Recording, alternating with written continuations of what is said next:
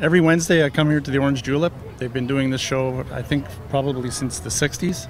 It's fun to show your car and also to come and see what other people have brought. It's not just their cars, it's also the people too.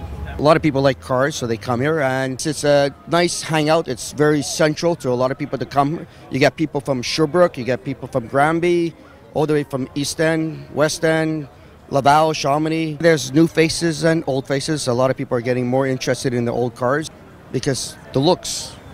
You get groups of guys showing up together. It's like a hangout instead of going to a bar. This is a 1967 El Camino with a 454 HO motor, 430 horsepower. They did not originally come with a 454. This car has been modified, and I love driving it, and it's a lot of work to keep clean. My other car is a 55 Chevy, and I have won trophies for it. It's a 1967 Camaro. It's originally butternut yellow to its original color, and I've been working on it to get it back to the A1 condition. I won for best category of the year, 60s to 70s.